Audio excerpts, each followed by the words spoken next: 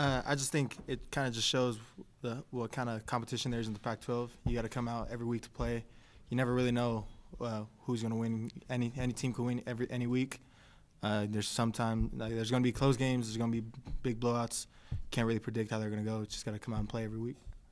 Rick, will you talk a little bit about what the challenge of Arizona's running attack presents you guys? They got two real big running backs, one in Kalen Balaj and Demario Richard. Both big physical running backs. They could break out. They both have big play potential at any play, at any time.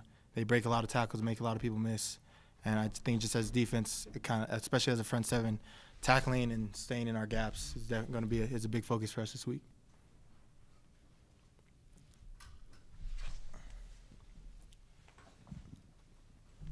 It seems like for the first time this year, collectively, offense, defense, special teams, you guys finally put together that complete game against Cal. So when you return this week to practices and preparations for Arizona State, do you think it reminded the team of what it's capable of, or what do you think the impact of having that complete effort has been this week?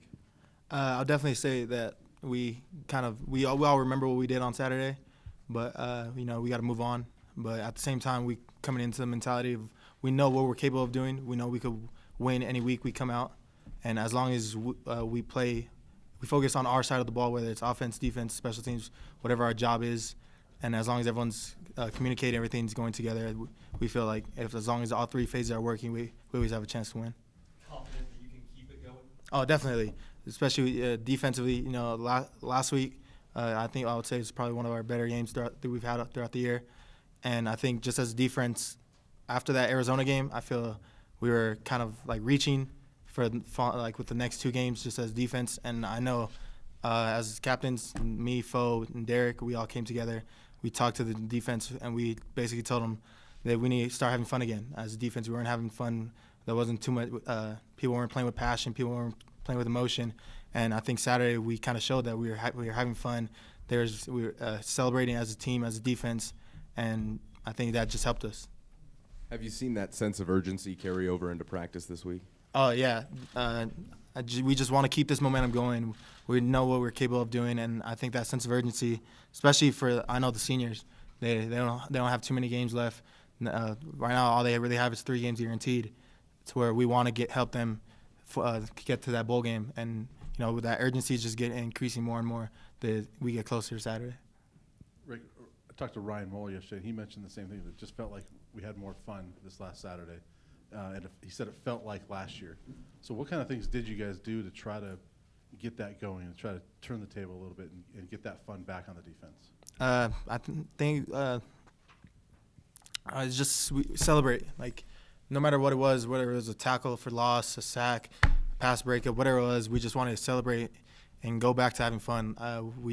There wasn't too much passion, too much emotion showing as defense. We kind of just worried about getting to the next snap, trying to get a stop. And I think with us getting more relaxing, not being so stressed out about having them get off the field, make a stop, I think that really helped us, especially just enjoying and knowing the fact we have a chance to play defense, be on the field. Now that you're one win away from bowl eligibility, is that something you guys talk about in the locker room? Have you been talking about that even before this past win? We don't talk about it too much. Really, we just focus on the game that's at hand. We know we have that thought in the back of our heads about, we're one game closer. But really, we're just trying to win this next game against Arizona State. Rick, you referenced the Arizona game and how it kind of led you guys to searching a little bit and not putting you in a good place. Obviously, that gets to Khalil Tate, the conference's offensive player of the week for 4 straight weeks in the conference. Have you paid attention to what he's done since then? We talked to Phil, and he thinks he's a total Heisman candidate and that this is just the beginning. Your thoughts on just what Khalil Tate's done since he's taken over at Arizona?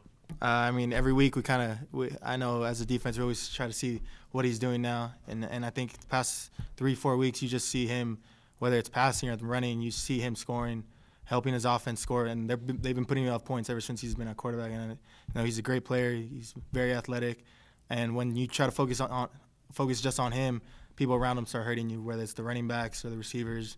And I think he's doing a great job.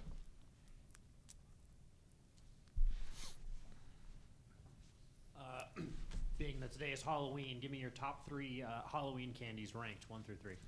Top 3 Halloween candies. First candy all time, Reese's. Always liked Reese's. I'll say M&M's, and then Sour Patch Kids.